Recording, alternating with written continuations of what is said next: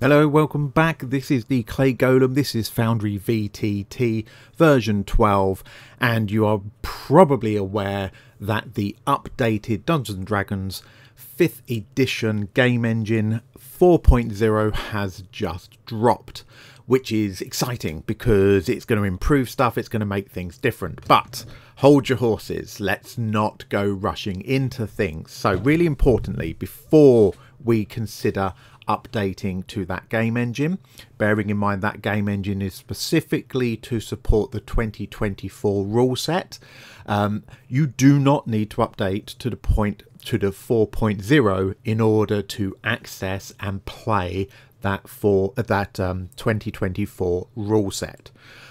We need to consider a few things before we make that decision to upgrade. If you upgrade to the D&D engine 4.0, you are going to lose pretty much every single mod at time of this video, because they haven't done them yet. There are a couple that have done them already and are ahead of the game. I know Vision 5e is one of them, but if you're using any automation, any of the MIDI suite, Chris's pre-mades, MIDI QOL, DAE, Gambits, any of those, do not update, because you'll be left with nothing. And that's a standard rule for any of these releases, whether it's a Foundry release, whether it's a game engine release, is don't do it. Don't go first, because you will put yourself in a world of pain, especially if you've got an ongoing game. I have Curse of Strahd running at the moment, so there is no way I'm updating my game engine mid-flow, because it is going to wreck stuff. So how do we know when is the right time to do that? So in this video, I'm going to take you through how you can install a second version of Foundry. You do not need a second license, okay, because it's the same license. You can only have one running at a time, but a second version of Foundry on your machine that you can update to the latest version and you can play with, and you can have a look at the shinies, because let's face it, we all want to look at the shiny new stuff, and we can do that, but we can do it safely without wrecking our stable platform. Now again, our stable platform is the D&D 3.3.1 in version 12, so I happen to be on version 12 build 331 at the moment, which is the latest build. Here's my D&D one, and here's my game worlds, the current ones that I'm using. Like, yes, my Stormwreck Isle that we upgraded from version 11, Curse of Strahd, which is on running, etc. I don't want to fiddle with any of these, because this is what I'm using for making sure that my running games like Curse of Strahd are actually working the way I want with all of my other bits. I'm not going to touch this, so get out of there. I don't want to do that. So how can we make sure that we have a safe place to play with this stuff? By running another version of Foundry on our same machine. Alright, so the first thing you will need to do is we need to run it using the Node.js launcher. So if you go to nodejs.org,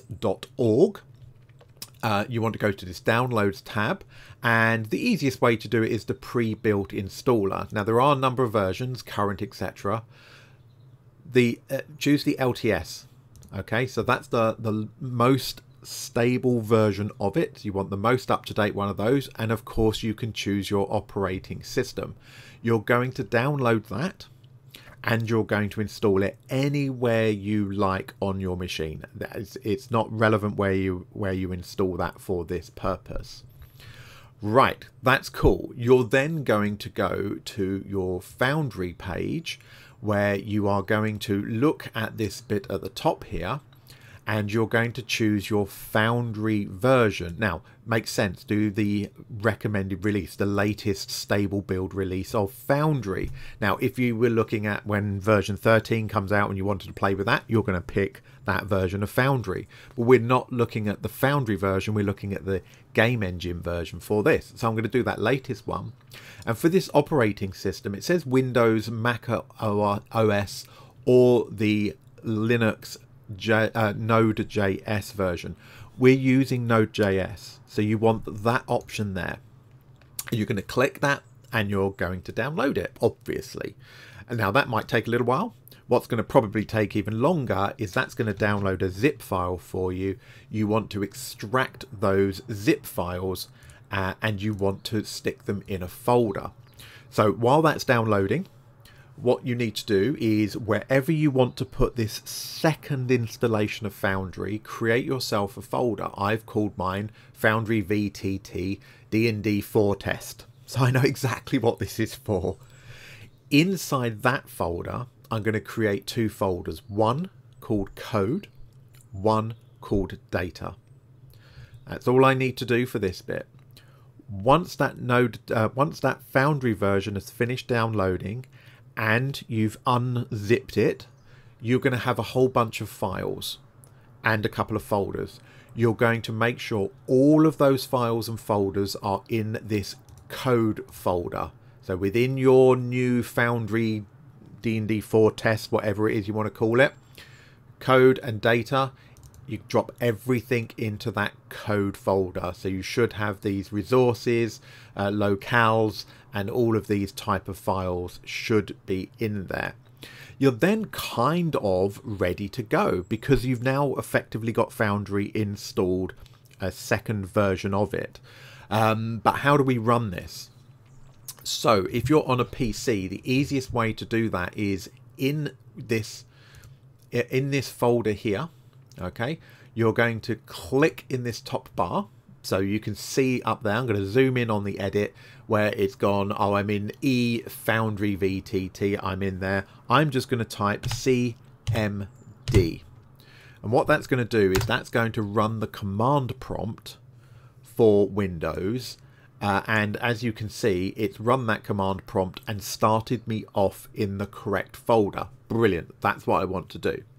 So now I'm going to tell it to run Foundry, this version of it. So what we're going to put in here, we are going to say node space. We want to go into that code folder. So we're going to type the word code slash. It's in the resources folder. So resources slash app slash main.js, because that's the file we actually want to run. And now we need to give it a couple of arguments. They're called arguments, not because you're going to have a fight with them, but it tells it how to run that main.js. So we want to do minus, and we want to put in a port number, and we're going to use port 30,001. Now, your normal Foundry will use port 30,000 by default, and if you've not changed it, it will use 30,000. We want this to be a different port. 30,001 is just fine. We're going to leave a space. We now need to tell it where the data is. So we're going to do minus again, and we're going to write data path. Now, make sure you've got a capital on that word path, or it will confuse it. And we were telling it to look in the data folder. So all this says is, hey, look, we're going to run a Node.js.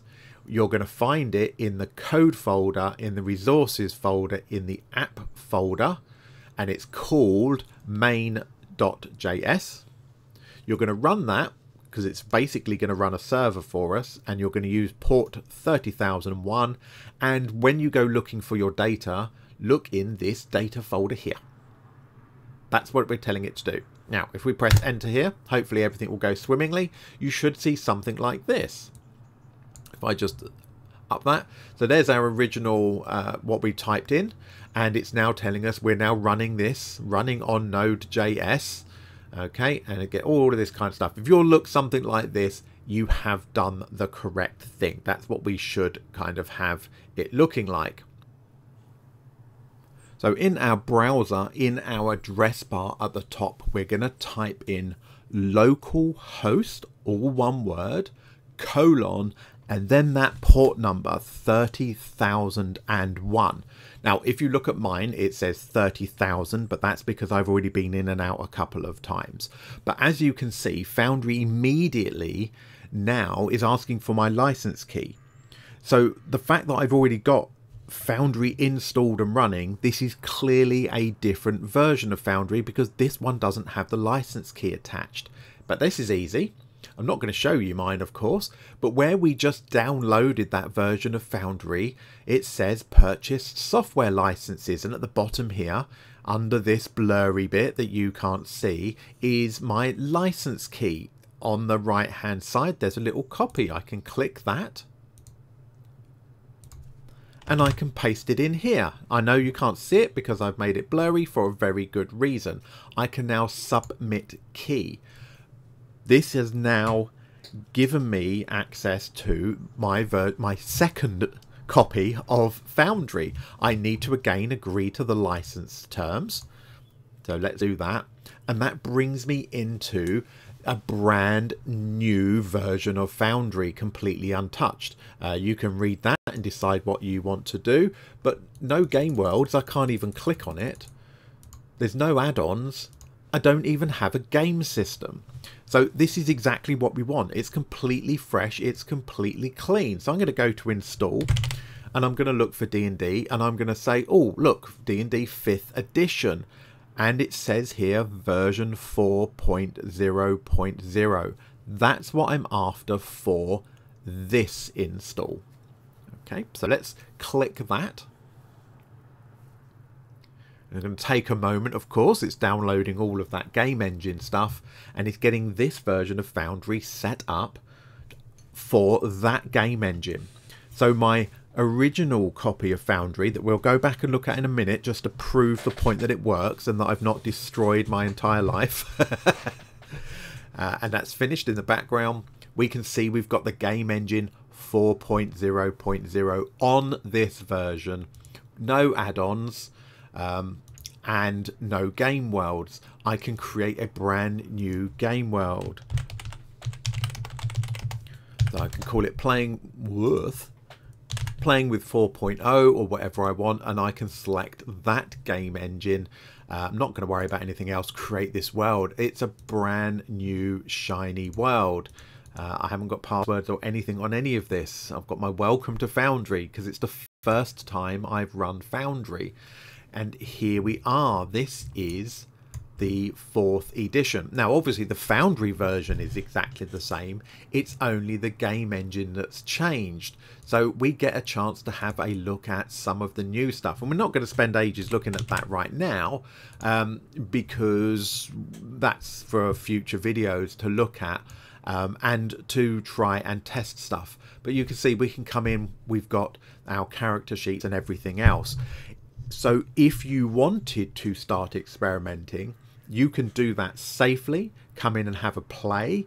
You might decide, oh, I'm going to create a couple of scenes, create some combat, run through it, etc., just to see where everything is and see how that's working. But of course, for most people, if we have not got our add-ons ready to work, the ones that we want, then what's the point? For a lot of people, that's how they'll feel about it. It's how I feel about it. I don't want to be trying to play without some of those basic things, without Monk's active tile triggers and things like that.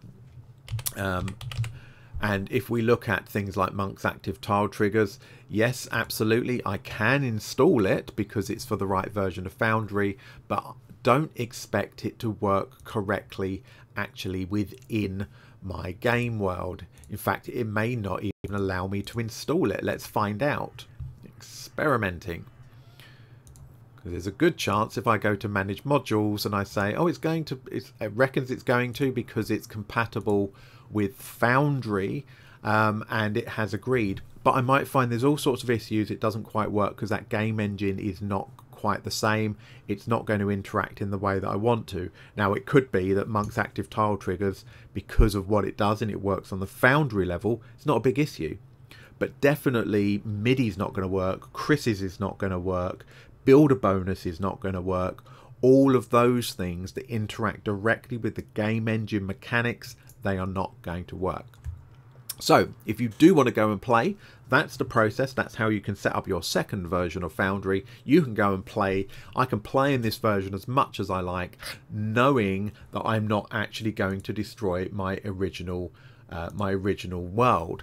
And just to prove that point, I've just clicked to open that in the background, and hopefully it's going to allow me to open a second version of Foundry at the same time. It's getting there. It's probably complaining a bit about it. It might get confused because I've got effectively 2 running. So I'm just going to switch those 2 over. We've seen this one. This one is fine. I can come in and play with that. This one here. But I can log out of that. I can stop running this. If I close this, it's effectively going to drop the server from running, and then I should be able to just open my normal version of Foundry with my password that I've mistyped. Woo! Brown trouser time. And there we go. This is my normal world on my normal D&D 3.3.1. So I can flick between the 2 whenever I like. It's not going to interfere with my current build and my stable build, but I can still go and play. So for a lot of you, if you're keen to jump to the version 4, I would say do not do that. Go and have a play.